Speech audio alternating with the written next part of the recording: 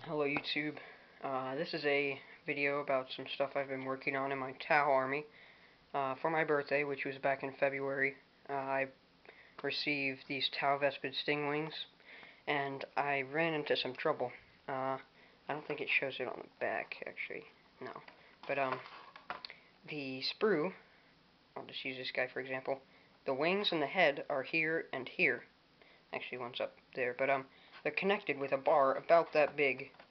So they're really hard to, put on the bases.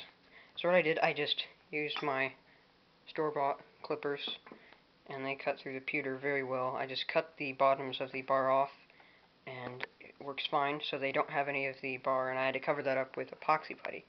So let me go ahead and show you, instead of just talking about it. These are the almost finished. I have to do some painting, highlighting, and put in the rest of pieces together, of course. But these are the 6 Vespid Stinglings. They're all metal, and I don't really like metal models.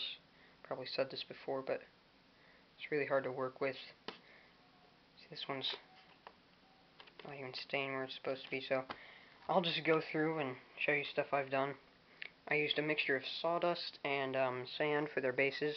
Thought maybe like a mountain cave look to them. And I just used epoxy putty right there to get their feet to stick, so it looks like the mud almost is on their feet.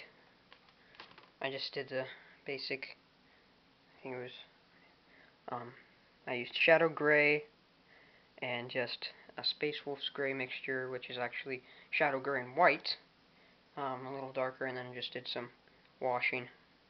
So there you go, it's a basic shape. Here's one with the head on it, but it's not finished yet.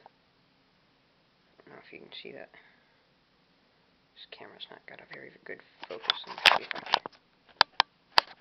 No, I can't zoom in. Okay, so there you go. My strain leader, I actually bent the pewter to make it look like he was running, because they are the fast attack and pointing. Oh. So it's pretty cool. He's got his gun there. I'm gonna put his head where it's supposed to be. His wings, these are the larger wings, so I wanted to make him look more vicious. I think it did pretty well. Here's just another guy. Smaller wings. I think there's maybe 2 to 3 different wing variations. So there you go. This guy's foot is actually like in the epoxy because of the big thing of mud. So I think they turned out very nicely. I've been leaving them down so that the glue would dry and they wouldn't be misshapen or weird. I wouldn't want that.